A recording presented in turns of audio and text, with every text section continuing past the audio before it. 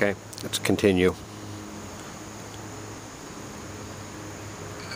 Who knows, you might find an easier way to do this, but this is the only way I can figure. It goes like that. The ones in the front are more obvious what I'm doing here. These go here, spacer and spring. There's 4 holes for the screws to go down in, tapped holes. Like that. Now lift up the stripper plate over the pins like that. Squeeze it with your hand. And you can see the tops of the screw heads coming up. You got to get the screws started without stripping them. Like that.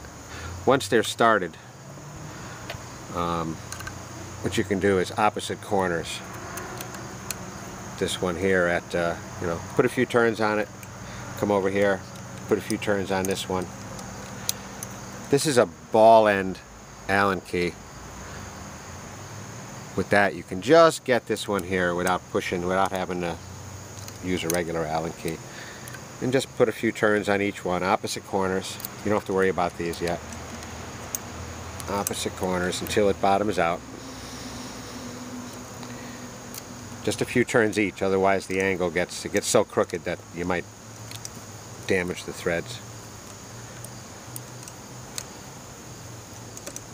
And then once they're tight, you can wind down the other 2 with your fingers.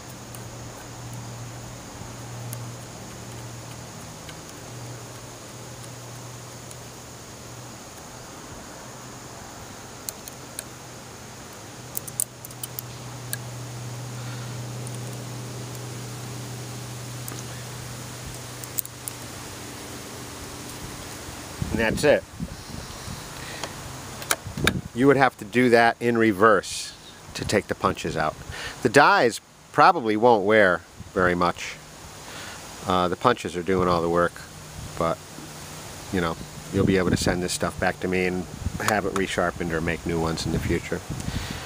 But that's it. That's basically the assembly.